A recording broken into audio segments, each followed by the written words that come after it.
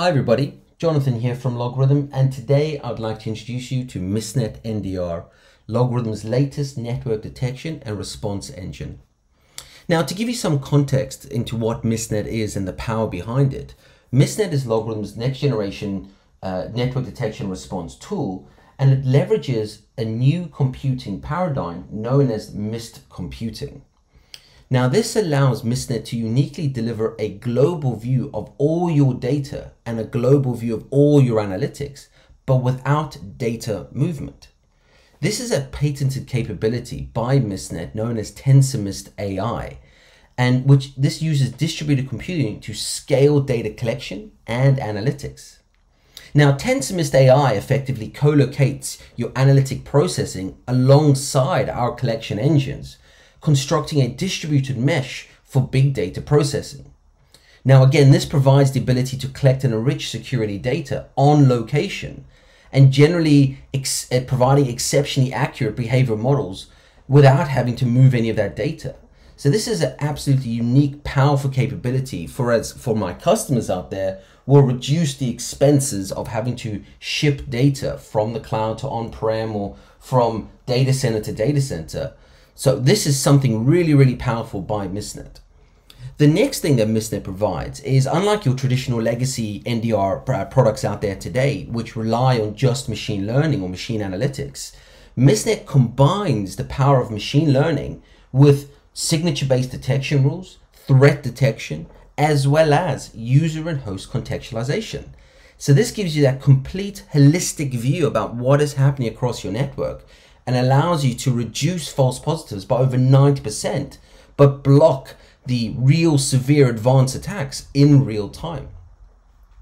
So what I would like to do today is give you this whistle-stop tour of MistNet and then show you how the integration with MistNet can work with other SIEMs that you may have in your organization. And of course, I will show you how this interacts with LogRhythm today. So what we're looking at here is effectively the MistNet dashboard. Now, this is a dashboard as you would typically come to expect. It has a real-time activity trend about the types of data coming into your network. It has the data transfer and receive speeds. It has your anomaly trend chart showing you how your anomaly and threat severity has changed over time. And it also has the notable users and notable hosts that have been detected in your environment. And again, this is part of the layering of that human and host contextualization, which we'll talk about more in a moment. Finally, on the left-hand side, we have a high-level radar graph, which provides you an overall view of the sorts of activity we're seeing in your network. So first, we have the number of hosts ingested and detected on the network. Likewise with the users that we've detected and ingested into the platform. Next, we have the incidents. Now, what you can see, hopefully, is a very low number of incidents, only 12. And this has been running for several weeks now. And this is the reason why MistNet is so powerful. It is a very low noise, high fidelity system, which allows you to effectively reduce the number of false positives you're going to get. But how does it do that? Well, let me explain. So MistNet leverages this notion of attack indicators or indicators of attack, which again leverages this machine learning, human contextualization, host contextualization, and signatures to make a determination as to where the activity it is seeing is bad or anomalous, should we say. If it detects anomalous activity or something which represents an indicator of an attack, it doesn't immediately trigger an event or an incident in this case. What MistNet will do, it will hold that incident in memory or hold that event in memory and keep feeding it through the machine learning algorithms alongside any other associated data that it may see. And only once all the evidence has been corroborated and has reached a sufficient threshold, is only then does that become an incident. So what you will get in the MistNet platform is good visibility, i.e. the indicators of an attack, of all the suspicious activity occurring in your environment. You should get a good number of cases being created, because again, when an indicator of an attack is sufficiently scored, it becomes a case. And then as that case progresses, it eventually turns into an incident automatically or again manually should you wish. So today what I want to walk you through is a very quick tour of the incidents and how we hunt the system. So let's kick off. So the first thing I'm going to do, I'm going to drill down into the incidents page.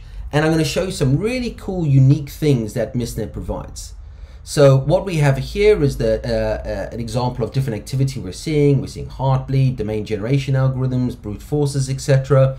But what I want to show you, which combines all the different engines and capabilities, is a piece of malware which we detected in our demo environment. So when I drill into this particular incident, we're going to get some really, really powerful data, but presented to us very, very simply. The first is, of course, we're going to get is the score. Again, in this case, it's only a score of 3, so it's not high severity. Next, we're going to be provided with a description of the event. And this is, again, is a very clear human English translation of the event we're seeing. And this is designed to help the analysts. So you don't have to be an expert in the field of networks. You just have to be able to understand what you're looking at. See, here we're seeing malware activity. What type of malware activity? In this case, it's a backdoor PC rat family. It's been detected on Alex's machine on this IP address, going to this IP address. It's an internal to internal communication. We've received 113 indicators representing this one incident. 5 of those were unique and 108 of those were considered anomalous. We then have an indicator about what we're looking at, and again, a quick recommendation of what we think you need to do in order to remediate, mitigate this particular threat. As we start to scroll down, we'll now be able to see all the users, the hosts, and the destinations involved. In this case, I'm clicking on the user, which in this case is Alex, to get some context about who Alex is and what is he doing in the network and how has his profile changed during this attack window. Now, what we can see on the right-hand side is, again, Alex's score over time. You can see it averages, it changes, and so forth, which is totally normal. But during this attack window, which is highlighted in these blue boxes, you can see Alex's score wildly changed and his score wildly fluctuated during these event timeframes. If we start to scroll down, and let me increase my time frame here, as we start to scroll down, we can start to see all activity that Alex has been performing within the platform. So we can start to drill down on Alex, understand Alex's activity, start filtering down the types of events, and so on and so forth, as you would expect from your traditional UBA systems, as well as from your various different user contextualization systems. As we scroll further down, we can now see a timeline of every single case or incident that Alex has been associated with. And of course, the more cases or incidents that Alex is associated with and the severity of those incidents will push Alex's score up, which will give you that overall score that Alex is seeing today. As we scroll further down, we can now see all the various different engines and all the individual unique indicators of attack that made up this one single incident. In this case, we're seeing 2 engines at play here. One is our machine learning engine running at a distributed scale, and the other is our rules engine, which is leveraging the latest in scenario-based detection techniques, i.e. things like signatures and patterns of activity. It's combined all of those 2 together, and it's combined all the activity together automatically. But the other advantage is that it's held a lot of this data in memory while it's associated all the various events together. So for example, we can see that the first activity occurred on January the 22nd. And we can see almost the last activity occurred on February the 4th. So what MistNet has been doing has been taking all the activity by Alex, by this host, and all the network activity, and again, constantly running it through the machine learning algorithms to determine whether these events are associated or not.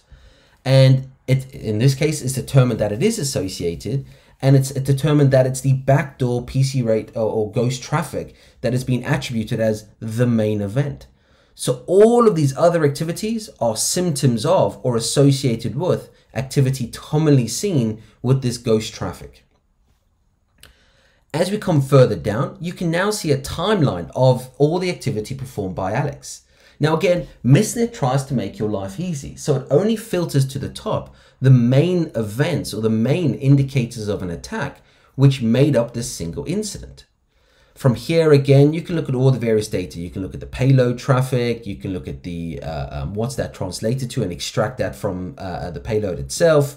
We can look inside the metadata to see all the individual events that made up, all the individual activities that made up this one event. But we can also go one step further and not just look at the highlighted events, because remember, for those of you who are watching carefully, there were 108 activities that made up this one incident, and below I'm only seeing 4. If I wanted to, I can expand this out to show me now all the unique indicators of attack that made up, again, this one incident. And again, I can start to investigate, hunt, pivot, and so forth. Now, if we wanted to do what is called a side-by-side hunt, so if I want to take the information discovered in the incident and now start to hunt my wider network about the activity that I'm seeing, we can do just that. So I'm going to increase my activity to, say, the last 30 days.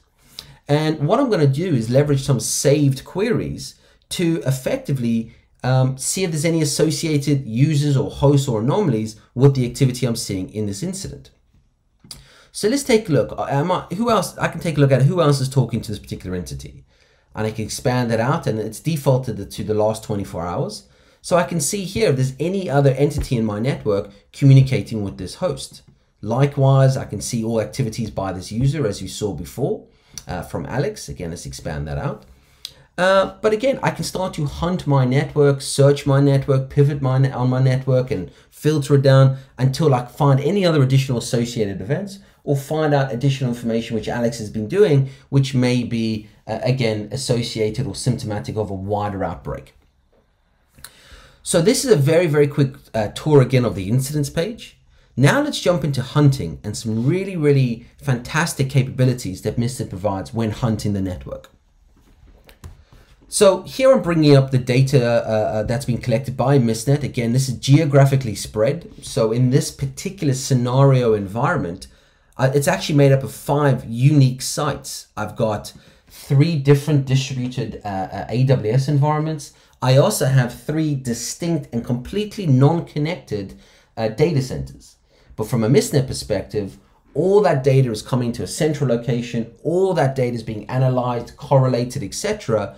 But none of that data, again, is leaving those sites. And that's really, really important. You've got to wrap your head around that. So as we come to the hunting page, I can now, again, as before, see all the different types of activity that have occurred in my network. I can leverage MistNet filtering engine, which allows me to, again, filter based on various different attributes combined or found within the metadata. So here I'm looking at the various different categories of the events that I'm seeing. I can take it a step further, look at the various different triggers which generated these events. So again, if I expand that out in a moment, you'll see I'm looking credential access, Microsoft device metadata retrieval, etc., etc. And again, I can drill down into any one of those events. And this is your atypical hunting that you would expect to see. I can also not natively just hunt the platform using the filtering. I can leverage full unstructured, structured searching powered by Lucene. I could even, again, leverage the saved queries. So if I want to see, hey, show me all the different types of alerts and trigger events which have occurred in the last 30 days. And here we go. We can now see all the data appearing on the system which are associated with alerts and events. Again, I can expand that out to see things like, hey, show me all the incident and case trend that I'm seeing in the network today. And again, we can do that, drill down, expand what we're seeing, and so on and so forth. Even look at, again, the payloads that would be detected, start to look at the metadata being associated with. And again, all the metadata being generated is automatically flowing through the machine learning as well. But what I really want to show you is something really powerful. So let's just clear this out. And I want to draw your attention to the MITRE Enterprise Attack button over here. Now this is powerful. MistNet has a built-in MITRE ATT&CK framework hunting engine. And this gives you the ability to not only search your entire environment using MITRE ATT&CK techniques, but the machine learning algorithms themselves are tuned to look for these techniques too and raise them up, of course, when it sees them. Now you can hunt your network based on specifics. So I'm running, for example, an Azure AD environment. And again, now you're seeing all the TTPs used according to MITRE to infiltrate, laterally move, and exfiltrate data from a Azure AD based environment. I can layer on top the type of infrastructure I'm running if I'm running an on-premise or IaaS, infrastructure as a service, type environment. Let's say I'm running a Windows-based environment, a Linux-based environment, and so on and so forth. And I could be able to map all the various different TTPs in order to infiltrate, exploit, and potentially steal data from any one of those types of environments. MistNet has even layered on top various different types of malware and the techniques used by various different types of malware seen in the wild. One which we're all familiar with is something like WannaCry. I can switch that on and again see all the techniques used by WannaCry when infecting a network. We can even go so far as to layer on top techniques used by various different APT groups. Again, so I can look at things like APT39. Who are they? What's their MO? And again, if I want to see them in action, I can simply turn it on and again, now see all the TTPs used by this particular threat actor. If I wanted to as well, I can take the data that I'm seeing. I'm just going to pick one at random. Here's a multi-hop proxy and I can click on that. And again, search my network using MITRE techniques. See the data results displayed in real time, and again, see all the different types of indicators of an attack or metadata captured, which is related to that particular MITRE technique. If I'm not overly familiar with that MITRE technique, I can go ahead and simply click this eye icon, which will give me all the information about that technique or that tactic, should I say. And again, if I want to know more, I can simply click on the more info button, and that's going to happily take me to the MITRE ATT&CK page related to that particular technique. So that's a little bit on hunting. Lastly, I want to show you around my users and hosts. So again, as I mentioned before, in order for MistNet to give you that high level view and that high fidelity alarms around all the data that it's capturing, you want to be able to layer in multiple detection techniques. So in this case, MistNet does an amazing job of combining the network, the human, even other data types together when analyzing it to determine how bad a user is and what they're doing. So again, if we jump back into Alex for a moment, we can again see Alex's score. Who is Alex? How has his score changed in the last month, the last year, etc., etc. We can start seeing all activity performed by Alex. We can start to see all cases associated with Alex. So again, we're taking this data and combining it with the network, the host data, and various other data types to give you those high fidelity alarms. Now, for my customers out there who are already LogRhythm users and they want to understand how does this tie into LogRhythm, well, of course, you can imagine we already have dashboards, ingestion capabilities, and even orchestration capabilities with the MistNet platform. So here I'm logged into the LogRhythm UI and I'm seeing a very quick overview of what are my user trends that I'm seeing, the user scores and how they're changing, the incidents that I'm seeing, the anomalies that I'm seeing and so forth, and even the indicators of an attack, which I'm feeding up into the system. I can take all the data I'm seeing and of course analyze the incidents or the anomalies on a graph. And if I wanted to, I can look at all the various different cases that I'm seeing. So let's take one of our high severity events. Let's take scores of 60, let's say, at the moment. So let's wait for this data to load as it's coming in. And we're seeing anomalous activity from an unusual RDP activity by one of the service accounts, which is unusual actually. Again, we can drill down, see the data behind it. And if needs be, I can take the particular case that was sent to me via MistNet. And if I want to get more details on the user, the host, etc., which made up that particular incident, I can simply use the contextualizations, jump straight back into MistNet to that same UI, and now I can get all the context around the user, the host, the incident, and so on and so forth. And again, all the activity that made up this particular incident itself. LogRhythm, of course, also has automated actions built right in. So again, we can take advantage of things like smart responses. So when an incident is created in MistNet, it will automatically create a case within LogRhythm. LogRhythm will automatically go and consume all the various bits of data and present that to the user. So again, I hope you enjoyed this very quick tour of MistNet. It's a fantastic platform. It provides huge amounts of value with very, very little low noise. So that's MistNet. If you want to know more, please reach out to anyone from LogRhythm and we'll happily go into details about the platform. That's it from me. Thank you very much. you.